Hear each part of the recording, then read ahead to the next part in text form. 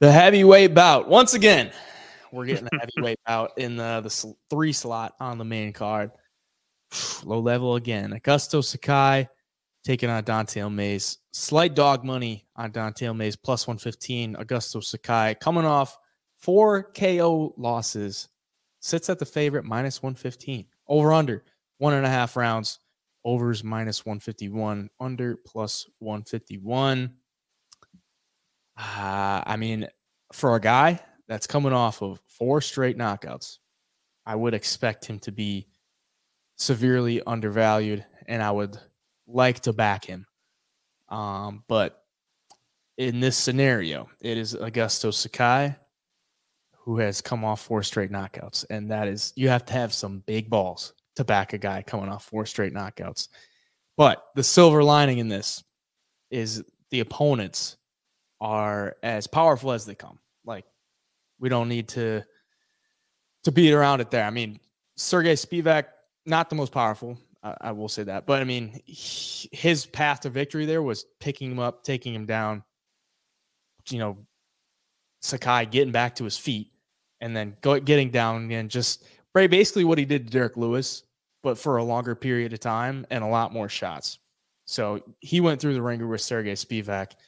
Gets knocked out by Tai Tuivasa in the second round. That was pretty nasty. Jairzinho Rosenstrike knocks him out in the first round, at the end of the first round. And then loses in the 5th round to Alistair Overeem by a ground and pound. But before that, let's look at it, the UFC opponents before that. Blagoy Ivanov wins a split decision. Knocks out Marcin Tybura. Split decision win over Andrei Arlovsky. And a win, round 3 knockout over Chase Sherman. So he beats, the lower level heavyweights. Barely.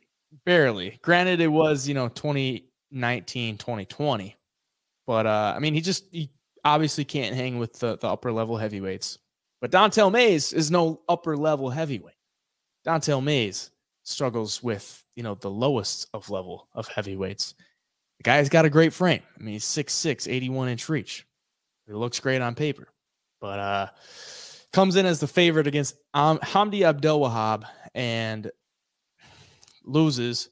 They chalk it up as a no contest because Hamdi was on the sauce. He gets a win over Josh Parisian.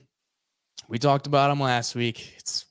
It is what it is. The guy can get taken down by, my grandma. But Don'Tale Mayes looked like a D1 wrestler in that one. He had like 6 takedowns. Gets a win over Roque Martinez. Yeah, who the hell knows who Roque Martinez is at this point? He went 0-3 in the UFC. He's not in the UFC anymore for a reason. Loses to Rodrigo Nascimento. Loses to Cyril Gane in his debut. So, sure, he's beating the bottom level of the UFC heavyweights, but that's really nothing to write home about. Sakai beat him too. So, I mean, are these guys like the same level? Somewhat. We talked about it in the recap. After, the 12 best heavyweights, it pretty much drops off. Sakai, he needs a win bad. He needs a win very bad. For Don'Tale Mayes, probably needs a win, but, he could probably afford another loss. He's, 2-0 with a no contest in his last 3. Sakai just needs a win. He has decent stand-up. He struggles severely off of his back if he gets taken down in this fight. If Don'Tale Mayes comes out and shows his wrestling like he did against Parisian, it might be a tough fight for Sakai. But the thing for Mayes, he just doesn't have a lot of finishing ability, not a ton of power. He's long. He'll wrestle. But I don't really doubt I doubt his ability to do that against anyone that's not Josh Parisian. Much more fleet of foot, much more fleet of foot in his striking, a lot more kicks. This is just as greasy as it gets. I don't even know who I would take for my pick. It's probably dog or pass. I mean, it's heavyweights, but I can't get to Don'Tale Mayes. Even if he was like a plus 200, I'd feel much better about it. But I don't know. I mean, it kind of seems like the value's on Sakai. being that he's coming off 4 straight losses. I mean, and he was a favorite in a good amount of those. Or he was close to a favorite. He's pretty close in the odds with Tai Tuivasa. He's pretty much even there. Pretty much even with Rosenstrike. He's a slight dog against Overeem. And then he was a much bigger dog against Spivak, but that's because Spivak is a big wrestler, and they knew he'd take him down. So what are your thoughts? I don't know. Maybe you can sway me some way. I'm going to try because you already know I'm taking Dontel Mays as my pick. We talked a little earlier. But I'm looking at Augusto Sakai's record right now. And when he came into the UFC, Chase Sherman, Andrei Arlovsky, Marcin Tybura, and Blahoy Ivanov are his 4 wins in a row. 2 of those by split decision to Blahoy Ivanov and Andrei Arlovsky, which was, I guess, coming up on 4 years now, 4 years ago. So let's say those roles are reversed. He gets those 2 split decision losses. He would then be 2-6 in the UFC. And I just can't. A guy that's 2-6 in the UFC and has been knocked out in his last 4 fights, I just can't get to put my money on him at all. Just because it only takes one big shot to put him down. Like you said, Dontel Mays hasn't shown that he's this big, powerful striker by any means. But I mean, how affected is Augusto Sakai from those 4 losses and the damage he's taken? I mean, he's fighting some heavy hitters in Tai Tuivasa, Jairzinho, and Alistair Overeem.